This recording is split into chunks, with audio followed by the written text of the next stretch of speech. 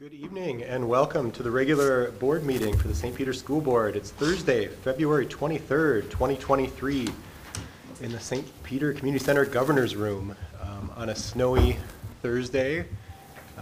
I saw something on social media today that Minnesota is the only place where people get really upset when storms aren't as bad as predicted. So we are deeply sorry it wasn't a historic event and that everyone is fine. We're so sorry. Yes. But looking forward to getting back to school tomorrow. So we'll call the meeting order. The first thing we'll do is Pledge of Allegiance. I pledge allegiance to the flag of the United States of America and to the republic for which it stands, one nation, under God, indivisible, with liberty and justice for all. A reminder that if you would like to speak, please fill out a card and give it to Sarah. First thing up, consider and adopt the agenda. I make a motion to adopt the agenda. Second. We have a motion and a second. All those in favor signify by saying aye. Aye. Opposed? Agenda is adopted. We don't currently have any requests to speak. Next, approval of the consent agenda items. As is custom, we will not read all of the consent agenda items, but if anyone has any they'd like to comment on or pull out, we certainly can do that. But we do need a motion to approve the consent agenda. I move we approve the consent agenda. Second. We have a motion and a second. Any discussion? I just wanted to point out one item, and that is the grant from the St. Peter Good Neighbor Diversity Council in the amount of $11,580, which is going to go through our community education program to develop some trainings and some classes and provide technology and some ESL classes, a whole list of things, and we thank them for their generous grants. Thank you to the Good Neighbor Council. That's awesome. Any other discussion? All right. All those in favor of approving the consent agenda, say aye. Aye? Aye. Opposed? Consent agenda is approved. And now the best part of the night, the student spotlight. Mr. Doherty, please introduce us. Oh, yes. Well, Board Chair Potts, members of the board, I'm very excited to introduce you tonight to North Elementary's spotlight student from Mr. Noble's fourth grade classroom. This is Azri Alas. Very interesting with Azri. Azri actually has had multiple nominations from second grade to third grade to fourth grade. So I was really happy to see that I know 110% she's earned this. I just love the fact that like each one of her teachers, like all the way through North, like really recognized her work ethic, her ability to just make social like connections with her peers or classmates and stuff and really connect as a learner at North. So everybody wants to dial in and hear about Azri. I'm calling for you. So anyway, in true flex learning fashion, since Azri and I were going to meet on Wednesday at North, that didn't happen. So we went through Seesaw today to prep our presentation tonight. So I sent Azri a number of questions that I'm going to read out loud, and then she got it ready, and she's going to read her answers to you so that you get to know her a little better. So Azri, first question. What do you like most about yourself right now as a fourth grader? Probably like my reading skill and how I've grown over the years. Okay, so reading is a favorite topic of yours. I did notice when I was looking at your report cards, you earned pretty much the top grades all the way through second, third, and fourth grade. So I can see how that's definitely something to be proud of about yourself right now. What do you think your future job may be? I'll probably start small and like fast food or something, but I would like to work my way to an actress. Oh, an actress. Okay, very good. Any favorite actresses or actors right now? No. None? Just you. Okay. What is the funniest thing you've ever done? when I was like 2 to 6, I would pretend to faint and throw myself on the ground. Oh, I bet that was really funny. It was funny, right? What do you like to? How do you like to spend your time when you can choose what you want to do? I usually play with my friends. We usually play outside, but since the snow, we've like been inside. Inside a little bit more. Yep, with our multiple feet. Mm-hmm. What do you think will be different about the world when you're an adult? I haven't really thought about it, but I hope they find more cures for like sicknesses and stuff. That's a good one.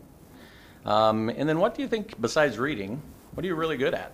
Like my writing, my spelling mostly, and maybe like try advanced English when I get older. Very nice, very nice. All right, now last year you placed 4th Yeah. at the North Elementary Spelling Bee. And everybody in front of her was a 4th grader, she was a 3rd grader. And she was like right there with everybody else. Do you remember the word you spelled wrong? Yeah. It was transitor. Transistor? Mm-hmm. Oh yeah, that's a good one. And that's a perfect, we have the North Spelling Bee coming up here at Arts and Academic Night on March 16th. So Osri and I thought it'd be kind of fun to administer a little spelling bee to the school board. All right? We have Dr. Potts, he's rubbing his hands. We got another spelling competitor up there. So she has a list. She would like to be the MC for the spelling bee. So Sarah said everybody's got a pen and some paper to write on the back of. She's only going to give you 5 words. Now this is the top 5 misspelled words in English language. Oh, man. They're not that uncommon. That's a lot of pressure. Are you? Now, we're not going to put anybody on the spot. We'll let them self-correct, right, Osri? But so the stress isn't going to be there. So yep, you can take that test anxiety away. So Osri, word number 1. Separate. Perseverate? We want to say it again. Say it 2 times. Separate. Separate. Okay. All right, give them word number 2. So you ask, say it. We don't have time for that, Mr. Kaut. Calendar. Calendar.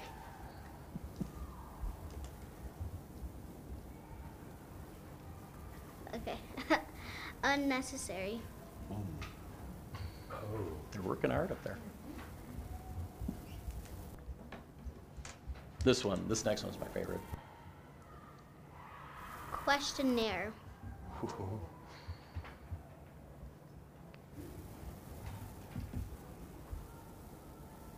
Accidentally. All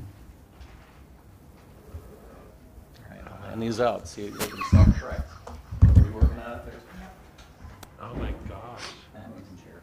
I think we got 3 wrong. Now, Mr. Grunseth, I want to remind you, last time we did some Yeah, math problems, I think you may Yeah. have gotten one wrong. I did.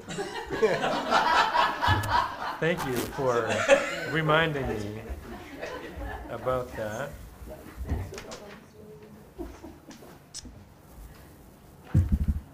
Is anyone going to go on in this year's board spelling bee? You had to get them all right to place first in the spelling bee, right? Yeah. Oh, we'll study it for next year. I'm good. So my observation is I thought I was really good at spelling, and I was the spelling bee champion, not to brag, but I was. But I'm realizing how much I must rely on that autocorrect. Like you get it close, and then you just go with it. So Using the I computer. appreciate it. That's good. Osri, that's good, because I used to run the spelling bee in the area, and you did a really good job being pronouncing. Yeah, she Thank did. you. All right, do you want to introduce your family members? Yeah. So the one in the back right there is Zoe, my big sister, and then the baby in the car seat is Melina, which is my new niece. She's 3 months, and then that's Taylor, my mom's boyfriend, and then that's my mom and my brother John, and my mom Angela, and my sister Esperanza, which is Spanish for hope. Very good. Very good. Thanks for being here. Any questions for Osri? Oh, Osri, I want to know what you read. I've been reading Roald Dahl's book about the chocolate factory and stuff. Good. What do you like playing with your friends when there's snow out on the playground? Usually we make like a fort or something, maybe, or slide down the slide with the ice on it. Fun. Audrey, what's your favorite part about Mr. Noble's classroom? How much patience he has. Wow. Did he prep you for that? Yeah. What a good guy, right? All right, and that's all we have. Thank you. Thanks. You're welcome.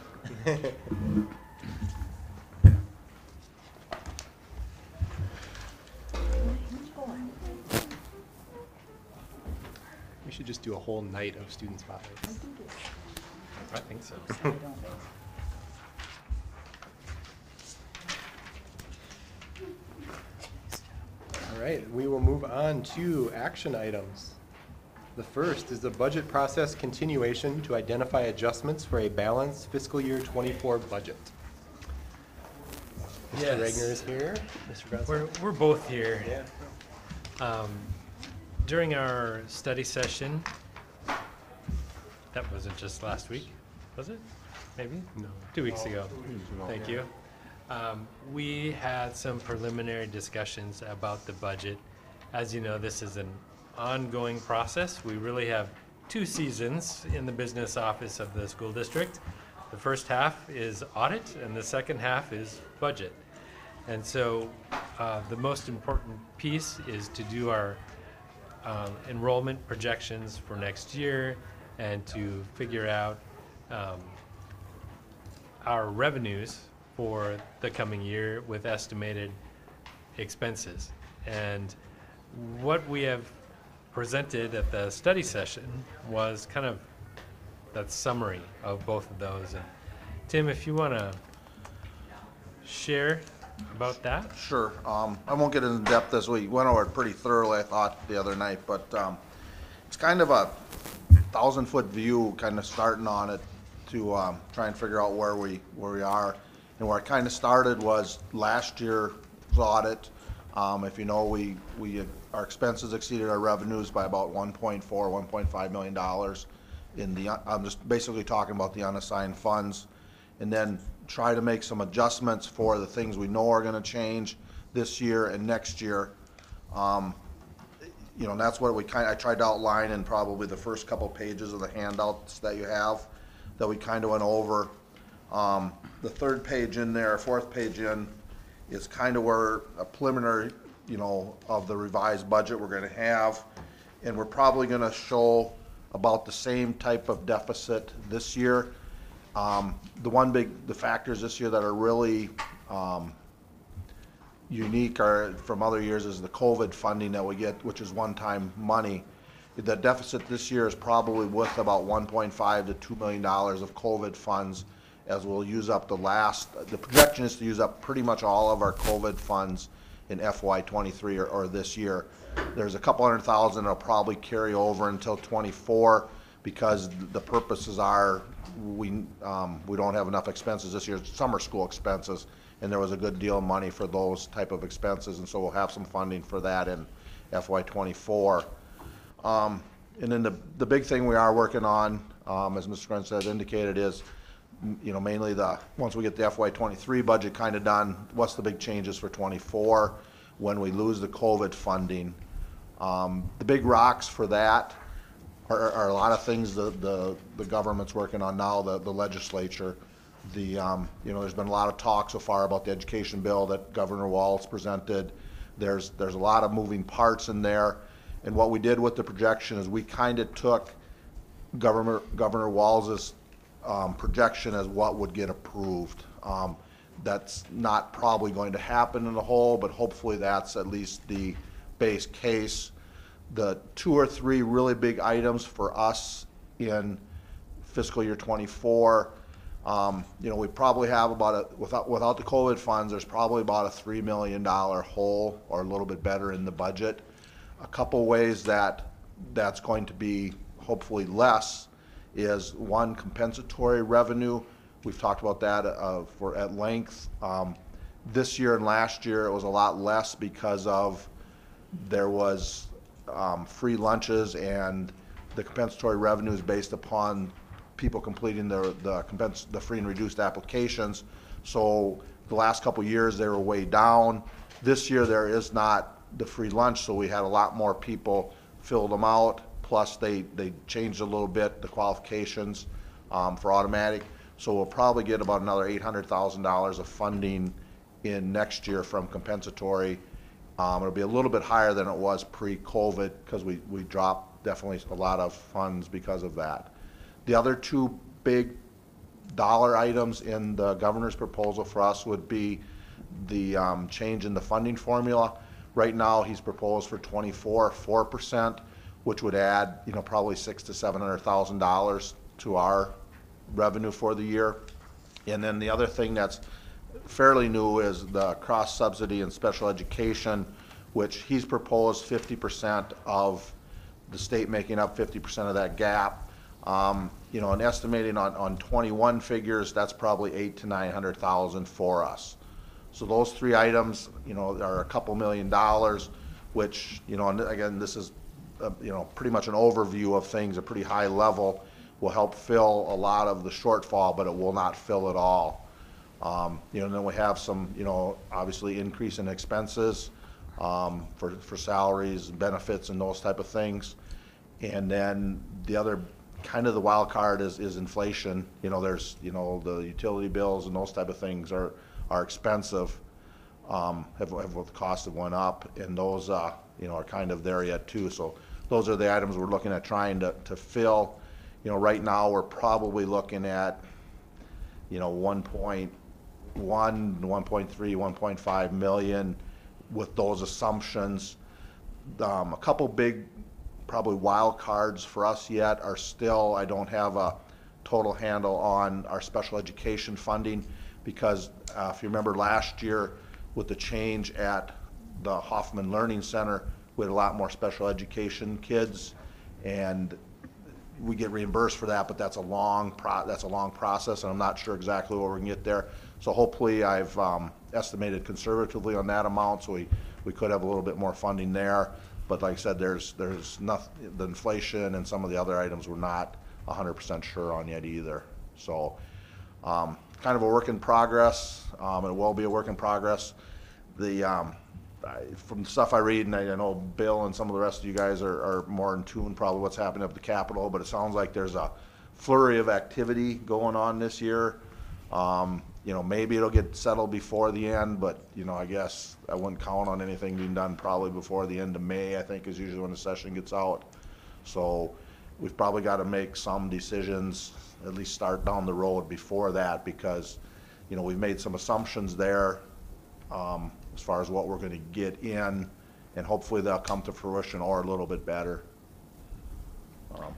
Thank you. I was just going to circle back a little bit on the special education, that we do recoup about 60% of those expenses, Yep. but it comes 2 years after you've spent those dollars. So you have to carry the difference until that change happens. So as you know, our budget is due to the state by the end of June. Likely, we won't have answers from the legislature till May, hopefully. Yeah, hopefully. Right? Somebody knock on wood or something. We have seen those years where it's June or July, but hopefully things will be moving right along. We have seen bills going through both sides faster this year than we have in other years. So the other piece that is pretty time sensitive is working with our own staff. And we know that as a district, about 80% of our budget is people, which leaves the other 20%, which is how we pay for gas and buy food and have the lights on and the heat on and buy supplies. So there are some changes that we can make with that 20% of the budget, but there's not a whole lot of movable pieces there. So that means we're talking about positions and programs, and those are really difficult conversations. And we want to be respectful with our timing on that process.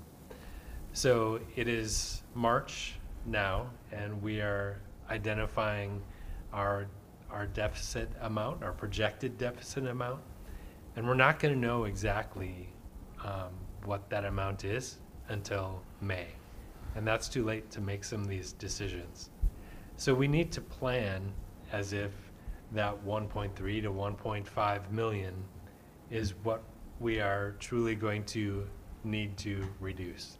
So what we are working on as an admin team is creating a list of possibilities. And right now, that's all it is a list of possibilities. We're working through every department and every line item to try to make the best decisions that we can for our students and for our programming that we can. And we want to have this conversation with our teams and with our staff so that we're really transparent about where we are standing financially and what may lie in the weeks and months ahead. So what we're asking the board to do is to help us along that journey by giving us a direction to continue to identify that list of possibilities that would come to you next month as realities of reductions to be made to our budget for next year. Did I miss anything, Tim? No, the only thing I'd add is, we're not alone in this process. Oh, yeah. There's every time I get I try to read a lot about other districts and things and where they're at, and like MSBA puts out like clippings and sends, and if you've read in the paper, Mankato's looking at significant, Rochester, Wilmer, Faribault. I've seen a number of them come through in the last 2, 3, 4 weeks. So, hopefully that, it's not a localized, it's a statewide thing going on, and so hopefully that's where I hope the legislature, comes through with some decent fundings and can get it passed sooner than later, so people know where they're at. But I guess that's out of our control. But it's not just St. Peter, and I think the last 3 pages on that handout there was we went over that a little bit at the study session.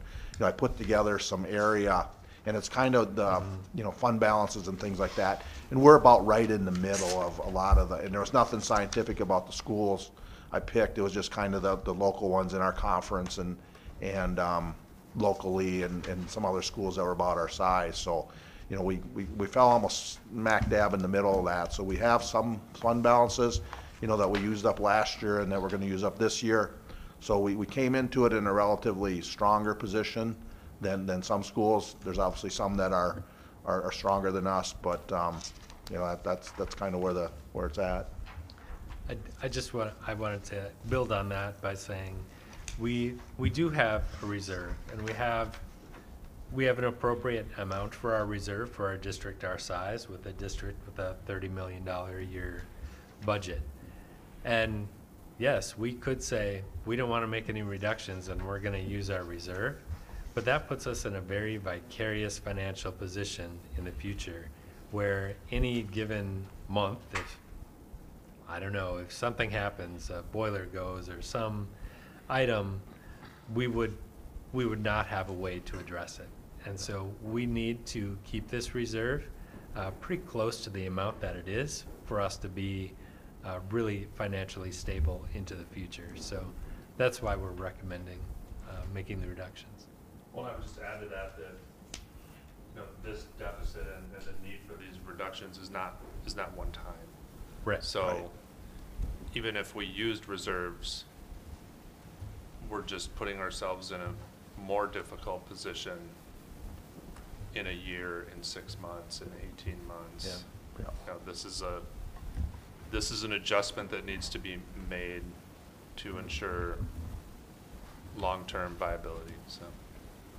So as these decisions are made and you explore all these options, like how does that mean, because it is people's livelihoods, right? And so how does that, just kind of step me through a little bit, like how that would look, like that information comes to us, and it might not say a name, but it could say middle school social worker, totally making that up, okay? Everybody's gonna know who that is, even if there isn't a name there. So how do you, is that will those positions be addressed before the meeting? I mean, I would hate for it to be a find out at a meeting kind of thing. Yeah. Even though we're hoping that we never actually would have to use that list, I think is the ultimate goal, but. And next week, during the Education Committee and the Business Committee, we'll be having some conversations about more general things like class size, like number of sections. So not necessarily names, but you're right, along the way, as things get closer and closer to being identified, we try to be really careful about that information and keep on the human side and have conversations before we think it might become obvious what positions we're talking about. You know, I can still remember early on in my career, I knew what number I was on the seniority list, and I knew how many positions that meant, and you know, anyone who's close to that line knows exactly where they are. So it doesn't, I realize it doesn't take much to be there. So I really try to be sensitive in these situations and have conversations ahead of time so that people aren't finding out by reading the paper or in a meeting. So we will be talking about some higher level things in committee, and then next month before it comes with names and lists, we'll have had all of those conversations beforehand. And then does our staff currently know kind of where we're at financially? I mean, are those things, and I'm not asking a question because I want you to say the answer, because Bill and I don't really talk about what we do on professional learning days. So, but I'm curious, like, is this going to be a surprise to people? Or is this going to be like, yeah, we've kind of been hearing about this? Well, that's part of the reason it's coming to the school board. Okay. You know, like tonight we're having these conversations. We had the study session with this information. And I just wrote an article yesterday for Highlights that shares this information. Okay. So really getting it out there about where we are financially, the reasons we're here financially, the things that have caused it, and the things that lie ahead. So we really want to not have this be a surprise for anyone in the community. I guess I have a couple of things that I'd like to throw into the discussion. First of all, when the first articles came out about the huge surplus the state had, it was common thought that the aid to school districts would be improved 5%. Well, obviously the governor's not doing that. And if Tim is correct and he's gonna get his way, I mean, that's a big hit for us budget-wise. Secondly, in his bill, it was 100 and some pages. I don't know how many mandates are in there and whether or not they're all funded. But you've probably heard a lot about the paid sick leave for everyone in the family leaves and all of that. And right now my understanding is they're trying to split the cost of that, kind of like TRA, where the employees pay half and the employer pays half. Unfortunately, we don't have the capability to levy for that, where the cities and counties can just unilaterally levy that. So we have to work that into our budget. And that's another big expense, and I don't know what other things. I haven't looked at that bill that closely yet. I believe there was an appropriation that went with that one. But whether or not it's sufficient to handle everybody. Right. And is it just for schools, or is it for all government? It was schools, cities, counties. Yeah. And the same was true for Unemployment? yeah, unemployment. That's the other big one that could possibly come out of that. We But, did do the yeah. math on that one. The cities and counties can levy Yeah. Yeah. where, so they don't The need that unemployment, money. there was also, there was an appropriation for the unemployment one as Yeah. well. But, and that's the thing to watch, is to Yeah. make sure that the appropriation sticks to it if it does go through. So is 1.5 million enough? That's my question.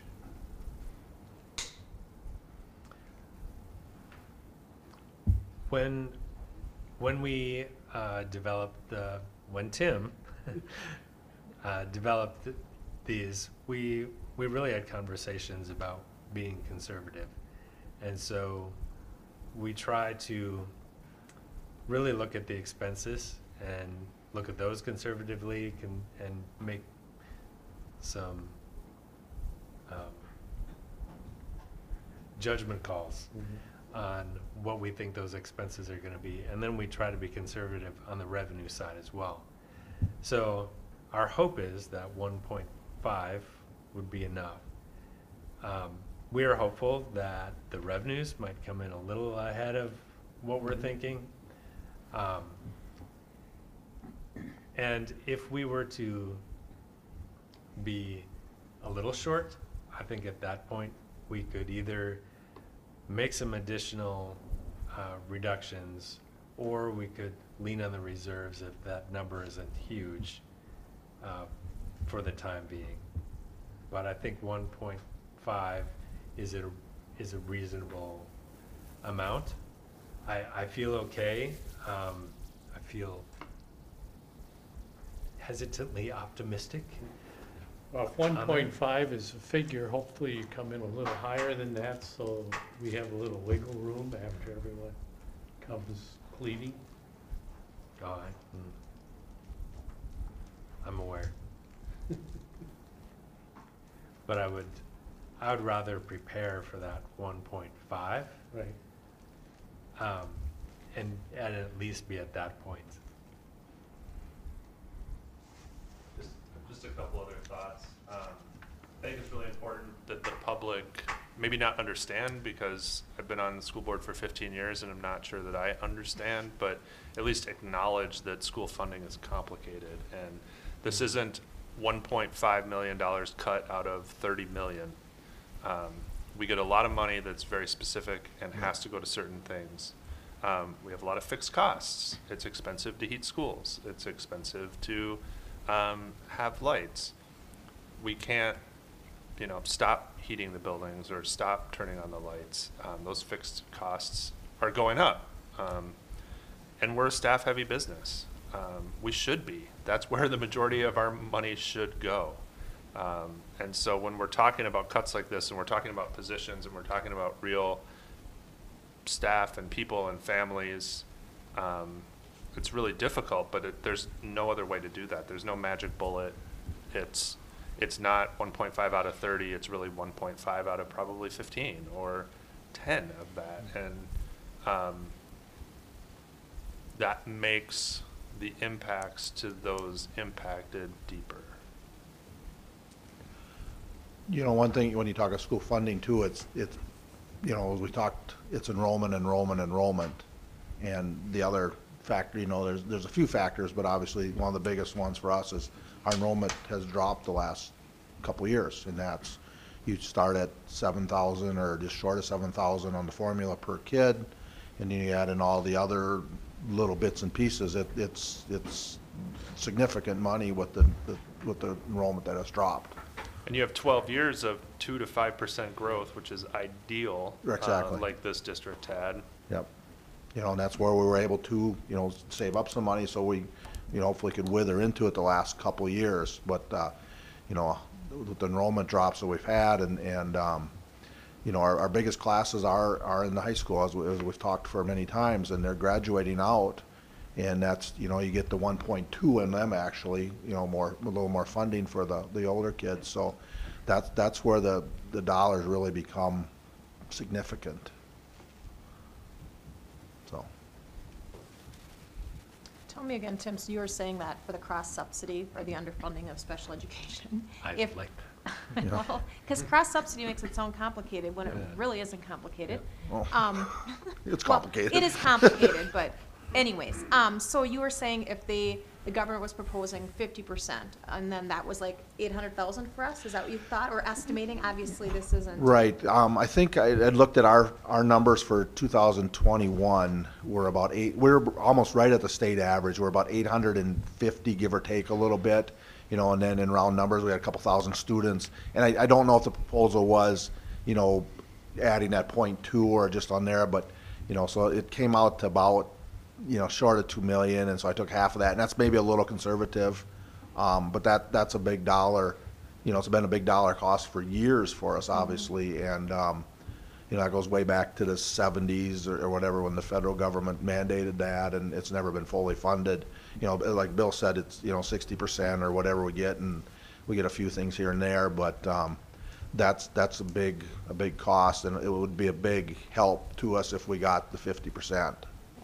And then for other people that are listening, there's no reason or any of us that would feel that we're complaining about the expense, we're complaining about the reimbursement. Obviously, different kids have different needs, and that's how that works. So then the other part was, and sorry, I hear things, and then it has to sink in, and then I ask my questions. With the governor's proposal, were you saying it was 4%? His percent is 4% in 24 next year, and then 2% the year after. You know, there had been a lot of talk, I think Bill or somebody mentioned it at 5 and 5, but Governor Walz came out with 4 and 2. There are some bills up there at 5 and 5. You know, who knows what the legs are on those at all. You know, some tied to inflation, some not.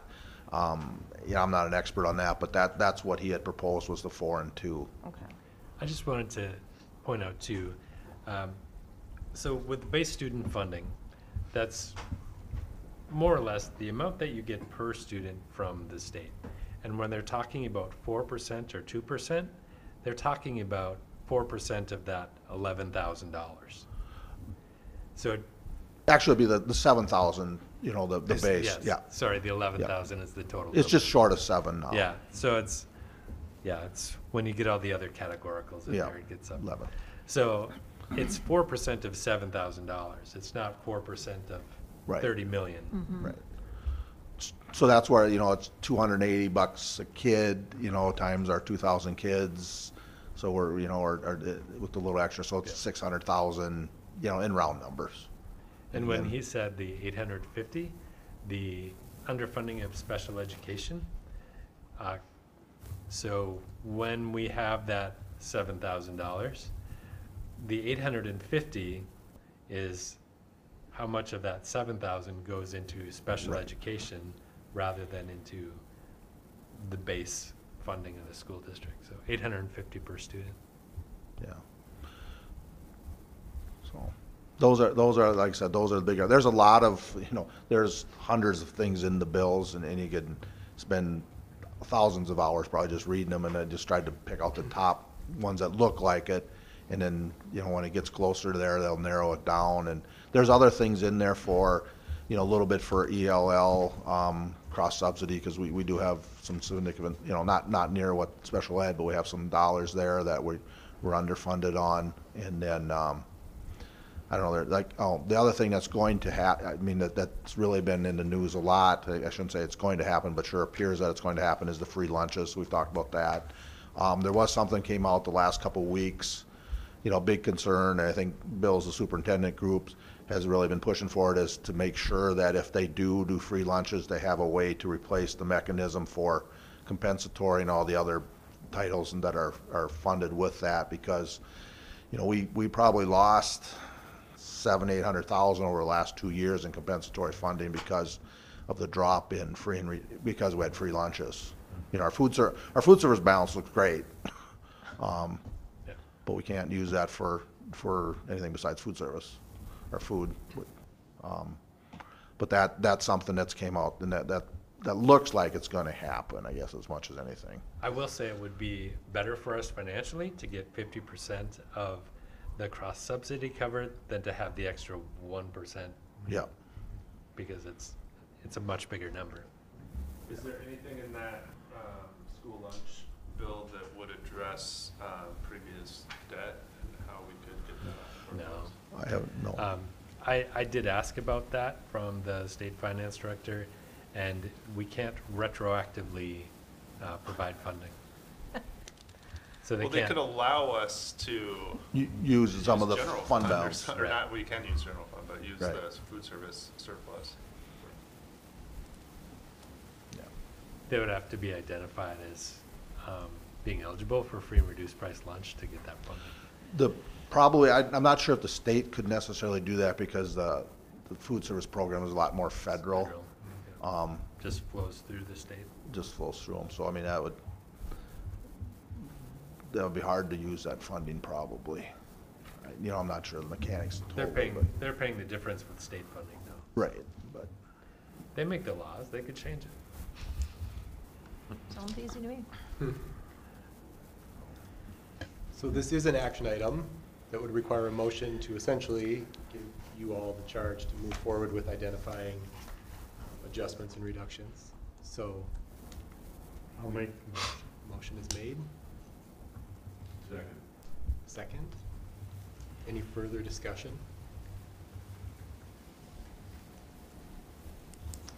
If none, we'll proceed to vote. All those in favor signify by saying aye. Aye. Opposed, same sign. Motion passes to give, to work on the budget process continuation to identify adjustments for a balanced fiscal year 24 budget. Thank you. Thanks, Tim. Thank you. Thanks, Tim. Thanks, Tim. This is hard work, Tim. Thank you.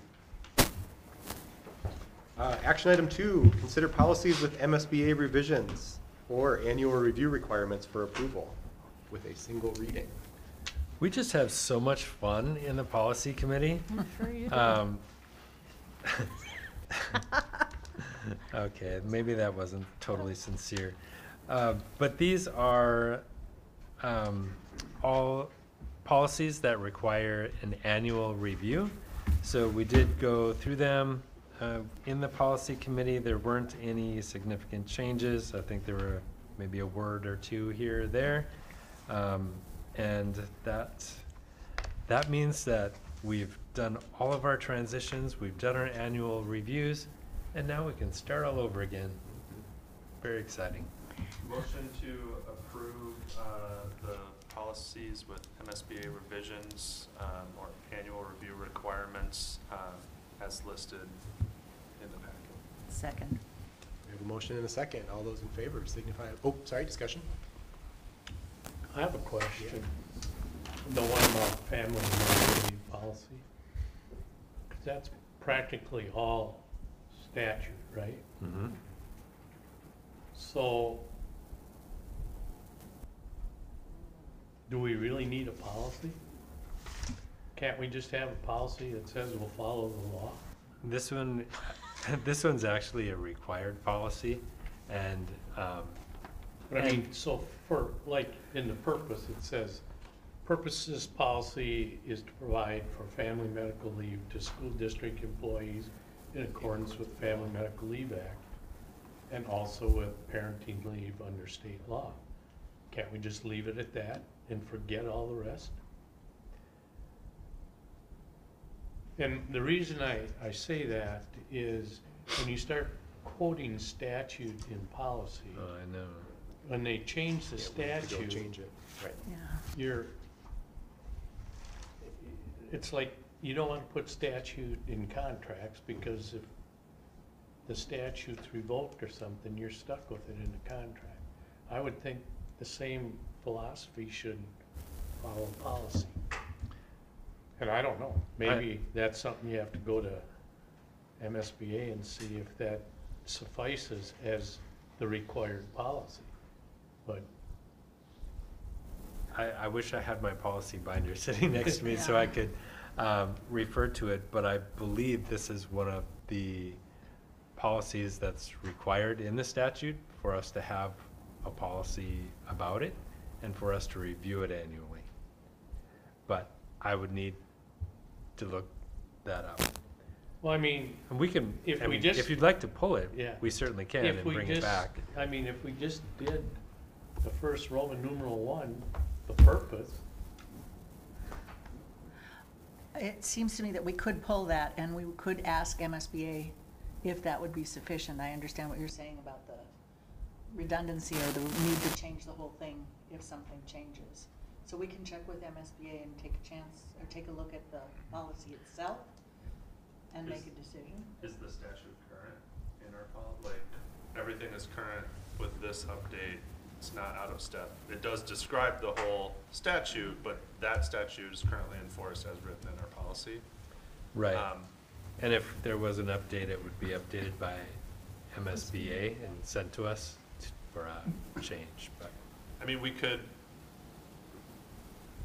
update more than once a year if the statute changes, right? For sure. You all could catch it next year and then make that decision. I think it's a great point. Yeah. But if we have the updated policy in, updated and approved, then we're good. For right now. I think it might be worth asking the question of MSBA, because I won't be able to pull an example out of my head here. That can't be the only policy where we say we refer to a federal law or Almost all of them do. right, but I mean where we don't then outline in some way Right. the actual thing. Yeah. Yeah. Because then a lot of our policy would just say, refer to something else, we're gonna follow Right. this. So, I mean, if MSBA says you don't need the redundancy, it might be I don't worth them know. looking at a lot of our other policies that have it.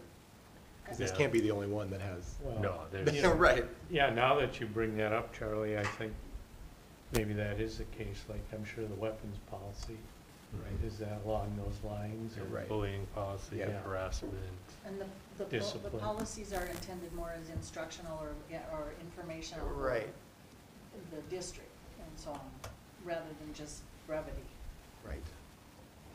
Right, and that's the part I worry about is Because it wouldn't be. if clear. every policy just said, look somewhere else for what our policy is, right. it doesn't help as an instructional Reference. reference. I feel better You just about it list that the we, statutes. Maybe a short policy manual. that we do have MSBA, that we pay for their services then, and they would tell us. You know what I mean? So it's not like we have to be like, oh, no, that, we're looking through the book. Right. Right. Well, that's kind of what we were doing. I know, Yeah. and not Um, always effectively maybe, but.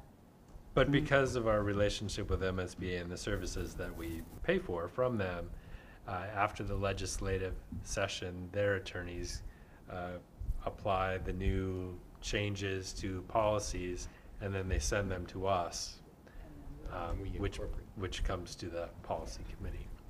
Right. And this version of our policy closely mirrors the MSBA model policy Yes. Yes. for family medical leave. So for the moment, I think it would be safe for us to leave this as we have approved them now. MSBA is not gonna come back with an answer on this. No. Or any of the others in a very big hurry, so we're covered by the policy as we're being asked to approve them tonight.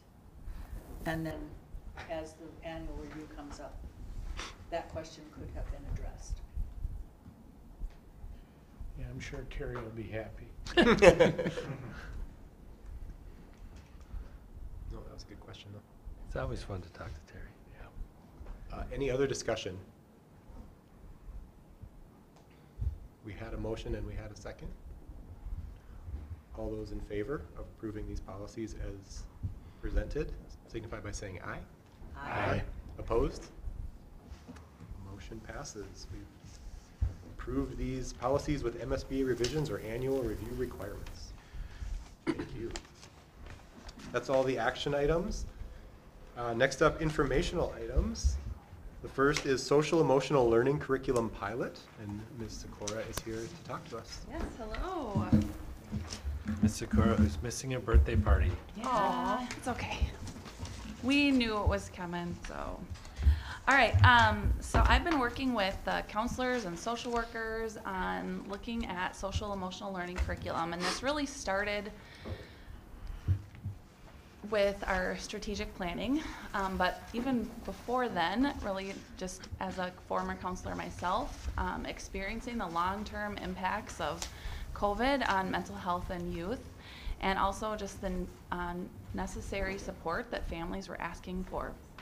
So as a result of the long-term impacts of COVID and youth mental health, it became part of our strategic plan to really look at social emotional learning in our schools and what we were doing. So we got a large group of folks together this summer and did a big brainstorm of all of the different supports and programs and groups and things that they were doing. And really pre-K through 12, we had a lot of different things happening, really good things. But as we talked in a group, they weren't all aligned, and every school was doing something unique and different. And that was a little bit of a challenge for students to navigate and for families to navigate going from school to school or in different programs. So our goal really became to develop something or find something that was going to be aligned pre-K through 12 so that students were hearing the same language ongoing, so that teachers had an ongoing process that they could follow, something that was turnkey and easy for them, didn't feel like another prep, something that didn't feel too far out of their comfort zones. And so we utilized CASTLE, which is a network of professionals across, I mean, it's a nationwide program, and they have a guidebook on how to really look at this as a school district or as a program. So we started there this summer, and they have several different recommended curriculum, like hundreds. And so we divided into smaller teams at each school level. So we had student support, some teachers, principals were involved at every level as well to look at different programs. And we met in late January and brought kind of the programs that everybody liked, and Empower You was one that came forward, and Character Strong was the other one. And so in diving into those two, it was determined that we wanted to look more at Character Strong. They have a pre-K through 12 program, and so now at this point all of the schools have done kind of an intro with Character Strong to get information about the program. Just some things that we liked about it. It is very turnkey. They have a scope and sequence, and I put in the board book, it's a 2-page like PDF with different links. So if you want to explore more, but it is aligned to the CASTLE framework that's suggested. It's also aligned to the ASCA standards, which is the American School Counseling Association. So, so both of those are really fully endorsed, Character Strong. It's all embedded in a website, so teachers just go in and they click on the lesson that they need, and everything is there. There's videos, there's songs at the pre-K 4 level. There's just a lot there. There's also newsletters that can go home, because that was one of the priorities that we discussed as a group, was really engaging families and the community as well in this process. So there's a lot of different things that really pull this together. The intention is that this program is a tier 1, so really for all students, really normalizing that social and emotional well-being for students, and really just making that part of our school culture and part of our school learning. So again, we liked that it was pre-K 12. We liked that there was just really easy to implement lessons. They also have, they call it the gym, and there's extra resources and supplemental lessons that are also tied to content. So if you're a social studies teacher and you want to pull in some SEL, you can go at high school, social studies, and then look at some different ways to tie things in that way.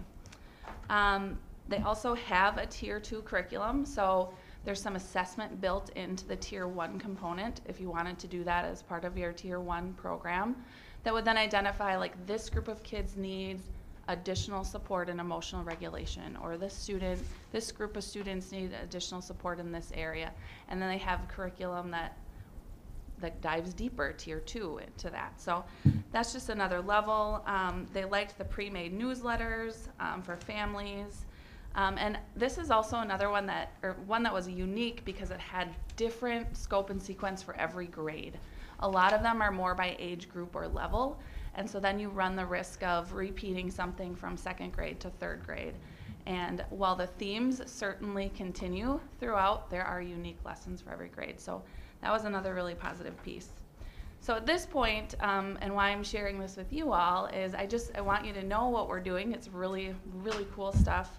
But we're, at this point, just moving forward with a pilot at all of the levels. So right now, the counselors and the social workers have access to this, but we're working on getting demo accounts for teachers so they can start using this with some students and getting some feedback from them and their kids. So it's kind of where we're at, and I'd love to answer some questions about the program. I don't know how much you've been able to click around in it, but there's some samples and things like that.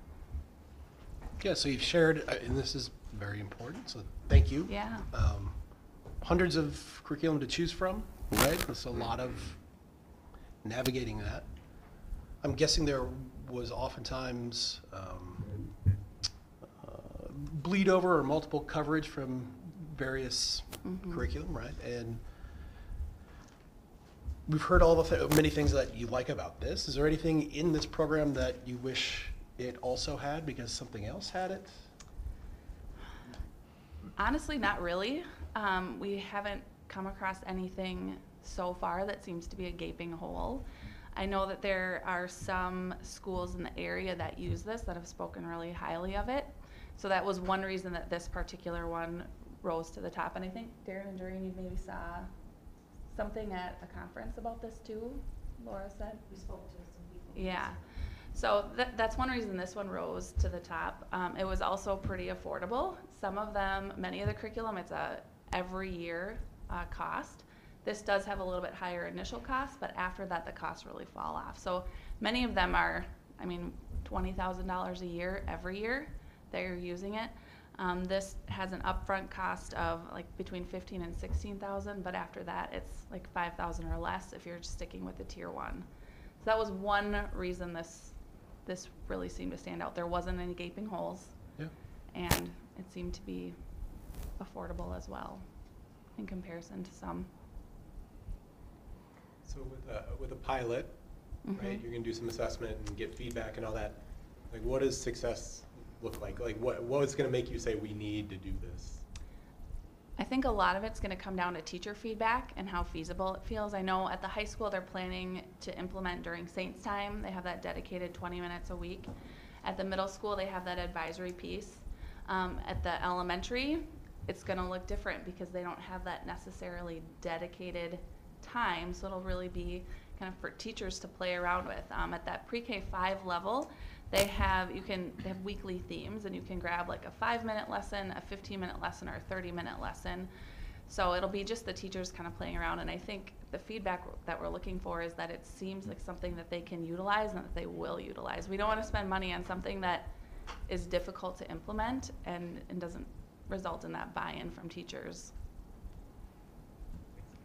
During the education committee, you had shared about when you that one of the things that some of the teachers were worried about is finding a curriculum that would work for pre-K through 12, and I thought it was interesting. And Yeah. I don't think she shared that part tonight about that. Really, when it came down to it, you guys all did kind of land on the same page. Is that Yeah. right?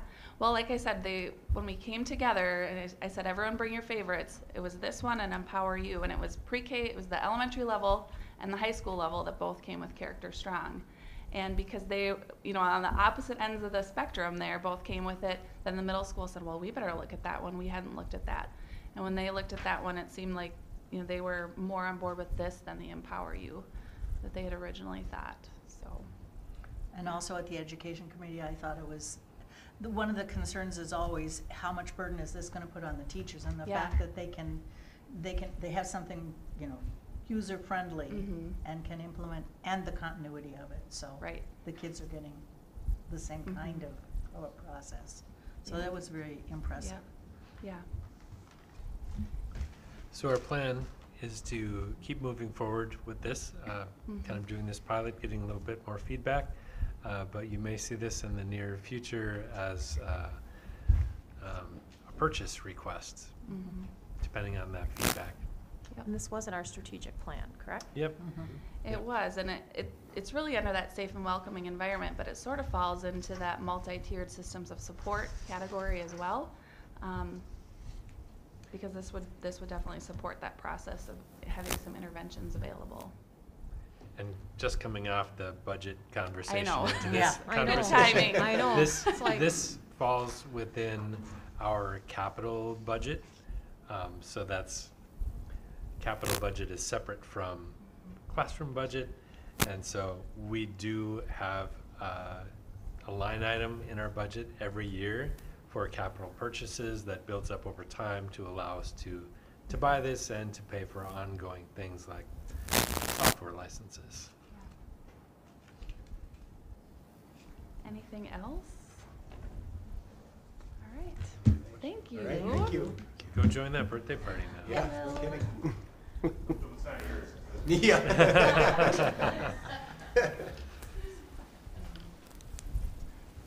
Okay, the next informational item, first reading of revision to the policy manual. There are a couple policies here. 613, graduation requirements, and Policy 620, credit for learning. Both of these policy revisions are related to a change in local course requirements. Yes. Principal Engeldinger, if you want to come up too and help if I miss anything on these. Both the education committees and the policy committees discussed these policy changes. Part of it has been a long time discussion, and part of it has been an adjustment because of the change. It is a change in the graduation requirements. Looking at 9th grade, communication is part of it, which is also lovingly known as speech class. Well, maybe not so lovingly. But the standards that were addressed in that class have been distributed into other areas of the curriculum, into other courses, and so we don't really need that 9th grade class anymore. And so this recommendation was to do away with that half credit. It's also part of a larger conversation we've had about increasing opportunities for students to take elective courses and to more choose their own adventure in school, reducing local requirements as we're increasing opportunities for students. But this change created the need for another change, and I'm going to ask Mrs. Engeldinger to explain that, because I always seem to get the quarter credit wrong. Yeah, it's kind of clear as mud, unless you're working within that high school schedule a lot. So there's a 0.5 state requirement that our 9th graders have in social. It's 3.5 requirements for social studies. So with that 0.5 credit, we have to have something else to match up against that, whether it's a semester skinny or a semester block. It's a quarter long class. So that being said, we had to find something else that would match up against that. Everything else is either a full credit course or a state requirement. So our 9th graders currently have a full semester of Phi-Ed, and so this will drop that to a 0.5, and that'll go against that 0.5 social studies class that our 9th graders have, giving them one more elective opportunity for choice. So the 0.5 Phi-Ed credit and the 0.5 communications class, if they both go, it creates an opportunity for the 9th graders to take an elective. Correct. And that's what both of these policies address, because it is a change in the graduation requirement. It is still the same number, but it takes off the communications class and a half credit of Phi-Ed and increases 1 credit of elective. Yes. And we're not interested, at least from my office, not interested in decreasing the number of graduation requirements, just changing them around to give kids more choice. So is there still a credit of Phi-Ed required? Yes, we still have Phi-Ed. We still have that 0.5 in 9th grade and in 10th grade. Okay. And this doesn't reduce staffing at all, right? No, it doesn't, because the class sizes, there have to be as many sections of that 9th grade Phi-Ed as we have social studies. So it will reduce their class sizes. And there are elective Phi-Ed classes too. Yes, Yeah. correct. In full disclosure, are there elective Phi-Ed classes at the 9th grade level? Not currently, no. Not currently. Mm-mm. Okay, I just, want to point that out. Yep. This is one thing that I've talked a lot with my husband about. I would imagine so. It's been interesting. And I'm just gonna say some things and then you can, but so that people understand we're not just all sitting here like this isn't a big deal, because this has been a big deal. And I think there's gonna be because right now, even when my son brought home the 9th grade registration sheet, because they have like more electives to choose from right now in 9th grade than they do in 10th grade. So it kind of looks like we don't know what we're doing, but really we're just in the process of change, right? And so there'll be more of these discussions that'll happen. We were not picking on Phi-Ed in particular, and we do understand. or English or any of them. And what I really think is interesting is there's corporate restructures all the time. People get moved around. But with teachers, they're very, very passionate. But that's what makes them awesome teachers. I would almost be more concerned if they were like, all right, whatever. I mean, honestly. And so it is. It's really hard, and there is a lot of passion there. And I think we recognize the importance of Phi-Ed and English and all those things, but just that there has been a lot of discussion about it, I think is what I'm trying to say. For people that are like tuning in, they're like, well, they just kind of just shoved that right through, when that really hasn't been the case. So. So, Annette, does this, when it's in red, does that mean you've added it? Yes. Okay. So the crossed out is old language, the red is new language. Okay. Thank Oh. you for answering that. Wasn't there a half a credit of health at one time? Yes, there still is at the sophomore year. Okay, I just see that's in Yep. red, that's why I was wondering. I Oh. originally thought it was, meant that it was, It almost would be helpful, That should not be red. yeah, next time, if we talk about something like that, to have like that chart. You know what I mean? I think that's very helpful. Yeah. Because looking at this, it is Yeah, very, the I chart mean, this makes is the it policy easier. that we're approving, so that's important, but I think looking at that bigger picture is like, okay. We can bring that for the second reading. Yeah. Because I imagine there will be a lot of questions about that, especially because there's more elective credits for 9th grade than 10th grade right now, so, but that's just because that's where the change started, so. But I am very excited for our kids to be able to pick their own adventure, so to speak, to be able to maybe take a woodworking class that maybe they couldn't before, or whatever. And excited to see if the FIA department, or when they come up with more electives. I know that my son takes an elective FIA class and loves it, and there's kids that get great experiences from that, AKA curling. I mean, we would never have gone curling, and I'm sure a lot of those other parents wouldn't be there, so. I do want to take this opportunity to say, harkens back to our other conversation about lots of requirements floating around in the legislature right now. And some of those are additional graduation credits, which would further burden us and cause us to do some restructuring of our own, because with our local requirements, the new state requirements that they're talking about, there wouldn't be enough room in anybody's schedule, so we would have to make changes to get those new requirements in. But we'll be keeping an eye on that. I will also say our ability to continue to have that block schedule does give kids, it already provides kids with more choice for electives than most, so it's also a benefit to our kids.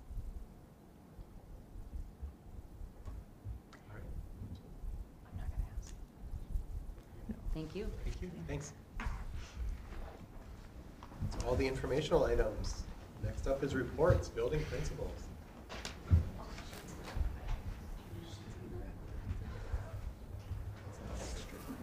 Principal Gordy, I Yeah, have we're a good. list of US presidents, if you just could put them in order.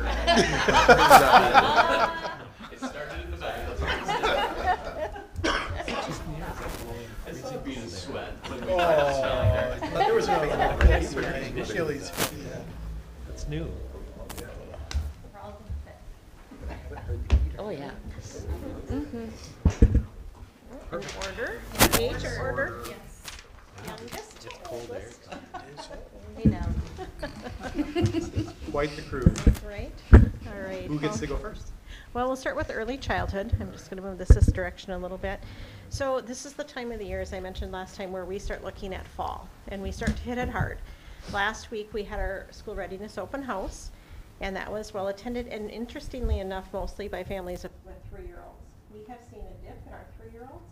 I think a few, in my own personal opinion, I think with the economy and paying for daycare and adding a preschool on top of that may have discouraged some folks from attending. But we saw a quite a good turnout with 3-year-olds, so we're super excited about that. We also have switched with the help of the technology department. We're getting with the program, online registration. Woo! So people were excited about that. It still is a lengthy application or registration side and for the program side. So we appreciate people's patience with that, but that has, I think it's going to be great, and so we have that available. We certainly are hoping families will contact us for that information. They can register through the district website. If anyone has questions, they can call our office. And then coming up here in March, we have our spring conferences. So we're looking forward to seeing our families and talking about those transitions for our kids who are in preschool now and heading to South with Mrs. Elke. So that's where preschool is at. All right, and I am happy to report that we survived another 100th day of school and Valentine's Day on the same day. Oh, so wow. I don't know if you ever need a little bit of energy, just stop by on one of those days. I don't know if it's the anticipation of candy that does it, but there is a high likelihood.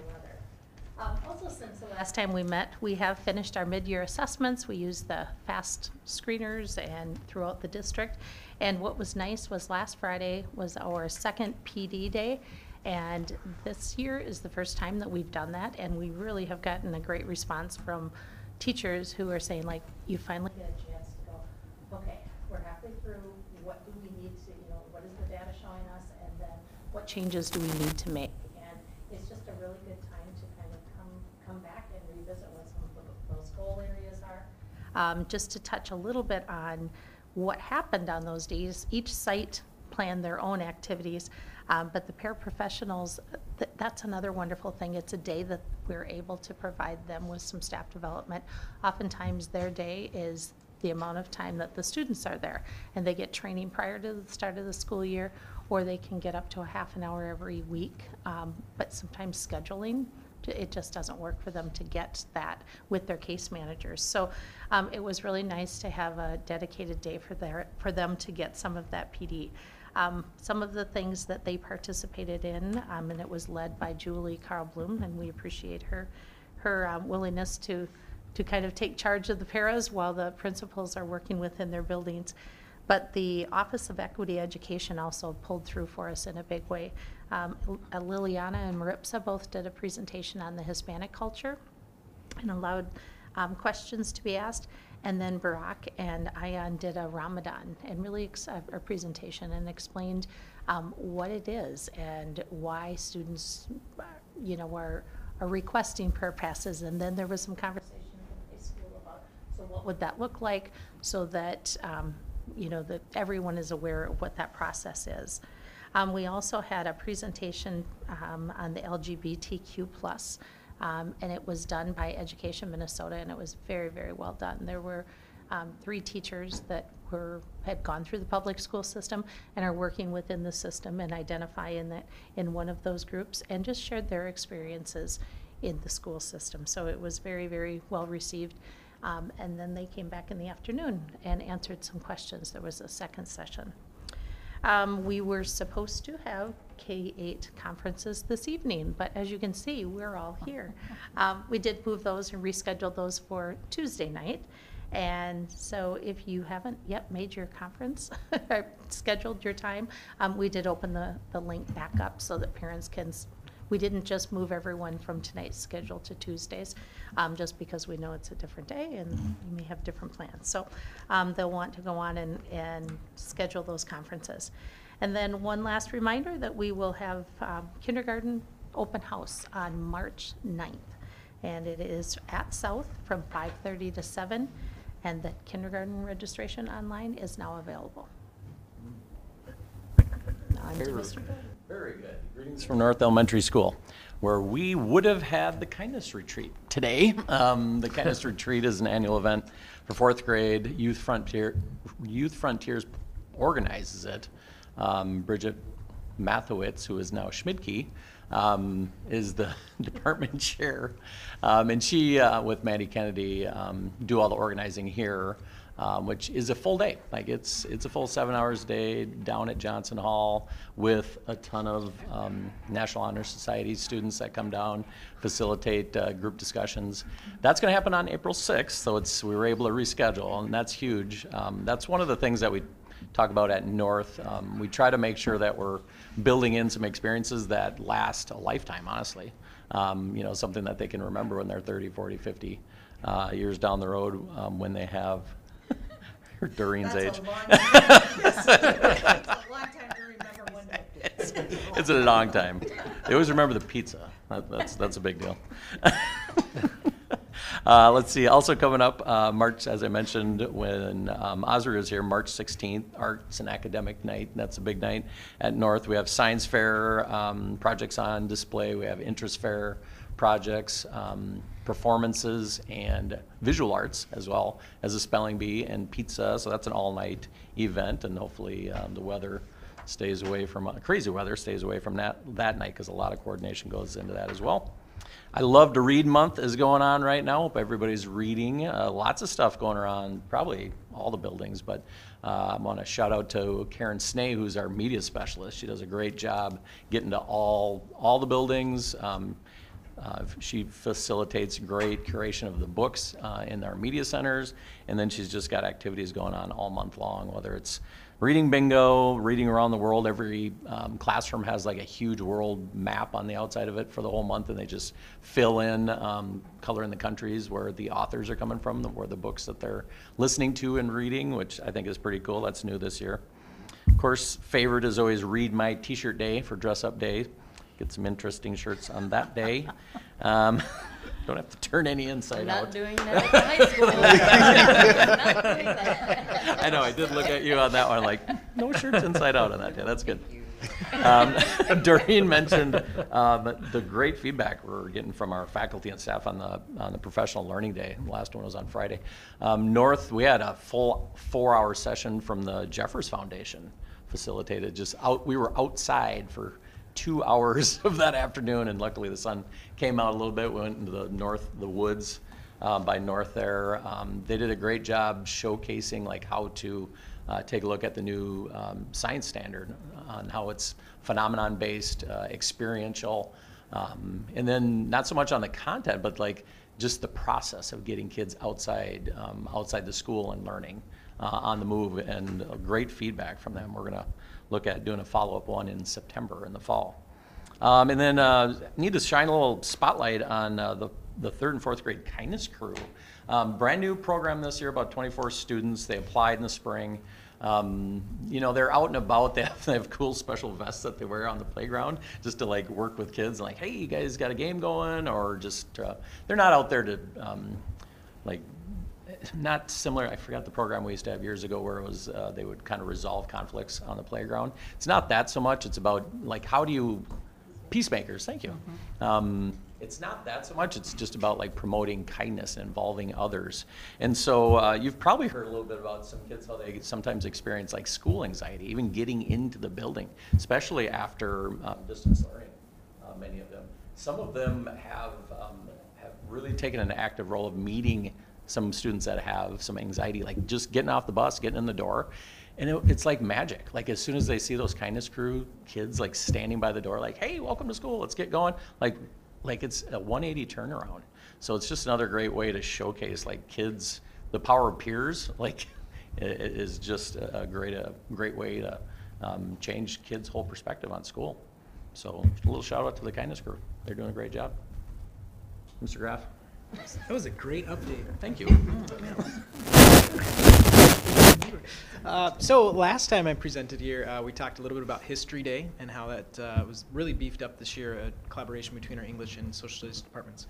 Happy to report we had 16 projects, which is 25 students, I believe. Kate was the last I heard, who will be moving on to regions, and regions will take place March 16th at MSU Mankato. And hopefully we have some folks to report at the next meeting that will be going on to state. Last Thursday, we did a little experiment. We had what we called a parent event. We invited parents in, and we presented on adolescent development. And really what the idea was just, we wanted to get parents together to talk about adolescence and what's actually happening in the body, and like the things you see at home that didn't used to happen, but now they do happen. Like there's a reason for that. So Lindsay Finch, our school psychologist, presented on adolescent development. Michelle Dozy and our school social worker, Kylie Kuhlman, also presented. And then we had a parent panel. And the parent panel just talked about their experiences with middle school students. Some of the parents, like their kids were out of the house, and they talked about how that went for them, and some of the parent panel had middle schoolers currently in the building. So really cool experience, and we hope to continue to do that and to invite more families in and really just some networking. Really the idea to know that you're not doing it alone, you know, and I'm a middle school parent now, so I rely heavily on others, like, holy cow, that just happened. Was there a read my t-shirt portion? No, we would advise against that at the adolescent level. Yeah. The other updates, upcoming, really our time for our performing arts programs at the middle school to shine. Bree Bergstrom and the 7th and 8th grade choirs are preparing for an all-city concert, which is a 7/12 concert, and that will be on the 27th. And then the middle school theater crew is putting on Lion King Jr. Those performances will be March 3rd and 4th, that Thursday, Friday. Prior to that, they'll be doing some dress rehearsals for our building, for the 4th grade at North, and we're also inviting Spells to come and join us for that. And then lastly, Mr. Hauk and the 7th and 8th grade bands have a concert on the 6th. Another great report, Mr. Graff. We have, coming at the high school, it's actually like one of my favorite events that we've started to have. It's FFA week, coming up not next week, but the following. I know that the board members are always invited to attend. We have an excellent lunch served by and sort of cooked by our FFA club members. I believe we have 22 outside businesses who are coming in for the career fair side of that. So that's growing by leaps and bounds every single year. So thank you to our advisors and our kids. The advisors are Gina Lilienthal and Mike Reeser. And it's a big undertaking for them. It's like homecoming or snow week or something. They've got dress up days now, and not a read your t-shirt dress up day. But it's a really fun week, and I hope that you guys can make it. I'll send a reminder out about which day the lunch is going to be. Board members. And superintendent. And I guess the superintendent will invite him. Doesn't hurt to ask, Of course you're all welcome to attend. I always think about Bob Meeks when it's mock trial time. Our mock trial team is off to state again, so he would be very proud.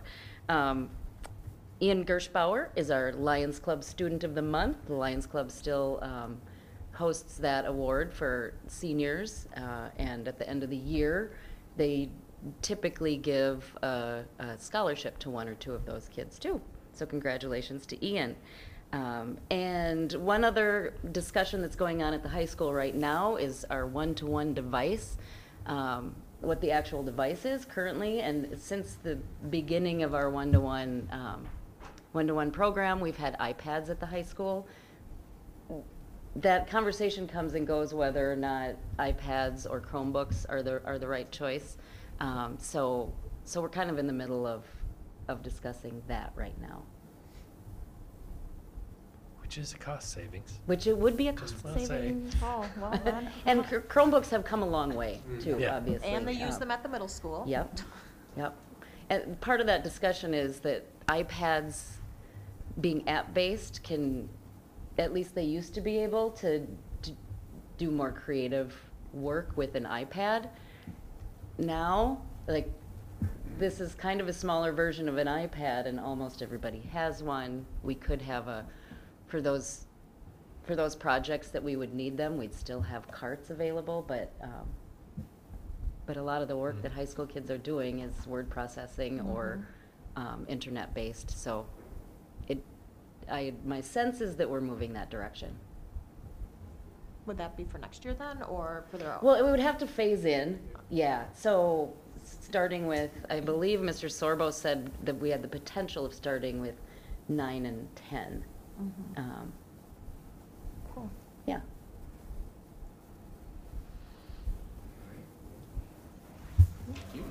Thank you.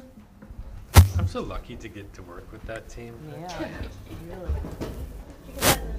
Yeah, well, right. Just,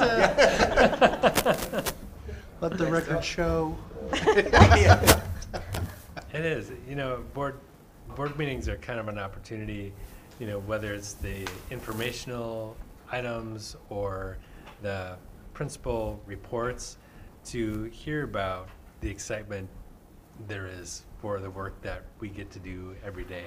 And, you know, certainly we have our challenges and our moments, but I think it's safe to say we all enjoy working with all of the students and the staff, and it's just good to see everybody excited about the work that we're doing. So I'm not sure why there's cold air blowing on us I right know, now. but my nose is actually cold. I know.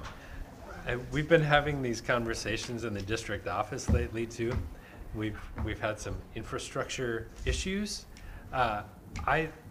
Tim Regner actually has the cold office. He has the cold air blowing in, and all of the heat gets reverted into my office. So it was like, I don't know, like 59 degrees in his office, and it was 110 in mine. So we just kept switching off throughout the day, and chocolate was melted on the table. Tragedy. That was the bad part, but anyway, that's it. Another conversation for another meeting.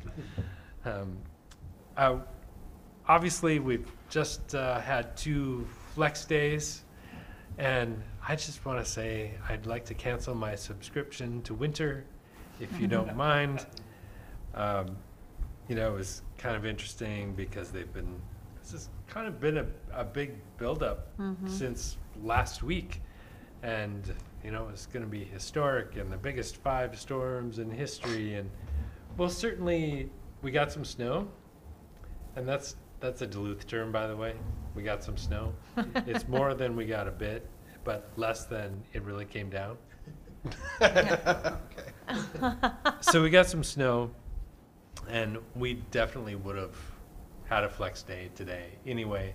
But to Chair Potts' comment, there were lots of people like, oh, sure, they call this historic. Yeah. Well, it was a lot of snow. So anyway, we have now had 2 snow days. We've had 3 flex days. According to the state, we have 2 flex days more that we can use because you're limited to 5.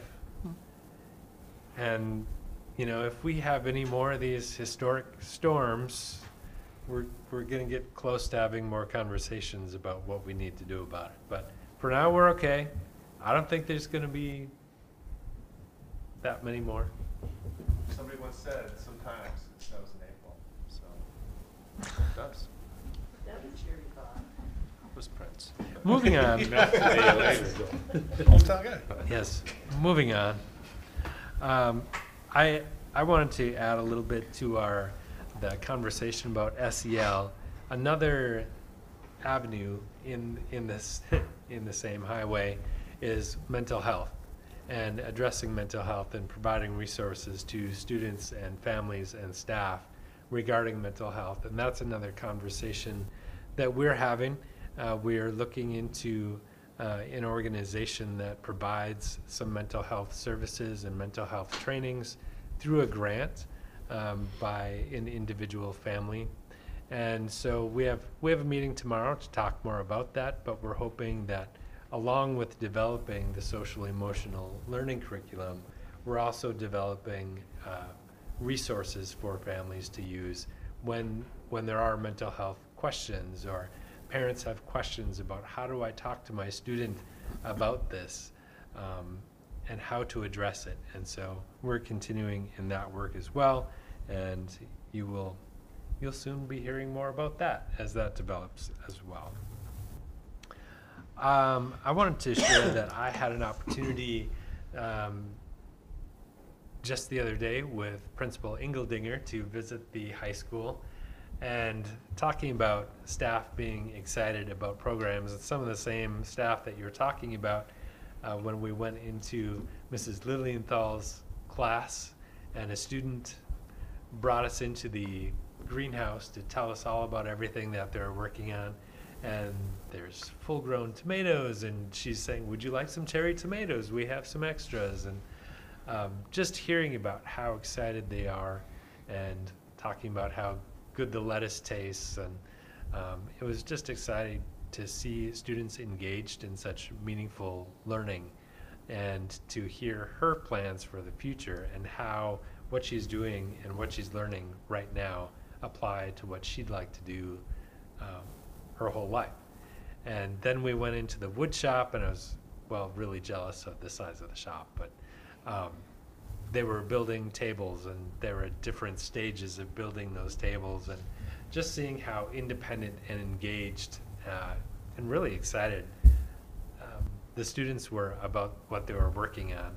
And then Mr. Reeser came in with all of these examples of their welding and explaining the process, and I was really impressed with the products he was showing me. And he says, well, this one's not so good, but these two are excellent.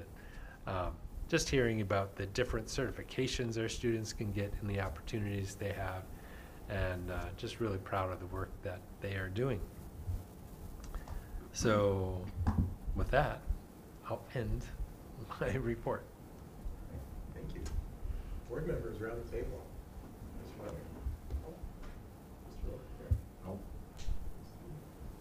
Two things. One, thank you, or maybe a pre-thank you to the facility and maintenance crew that are gonna have to move all the snow around in the parking lots. And to the crazy parents that are driving in to remember that we have big snowbanks to work around. And then also, and nothing like thinking about things after the fact, but with our FIED, and I pointed out that there wasn't an elective credit for the 9th grade, and I should say that that wasn't because the FIED department didn't come forward with that, it was more of a timing issue. Because I realized that maybe made it sound like they weren't doing their part, but that wasn't the case. And I just really needed that to be on the record. Understandable. Got you. No, sir.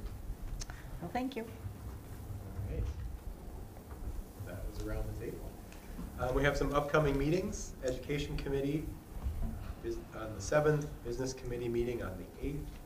Study session has been moved from March 6th to March 13th.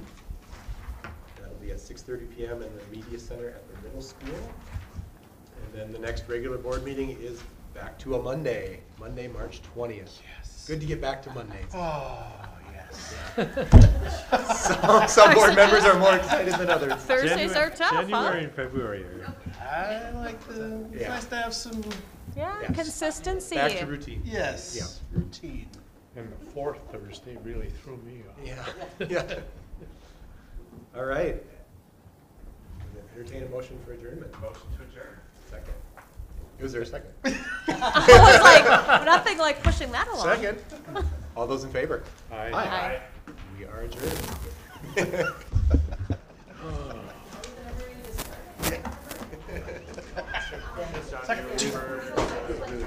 Airport, here I come.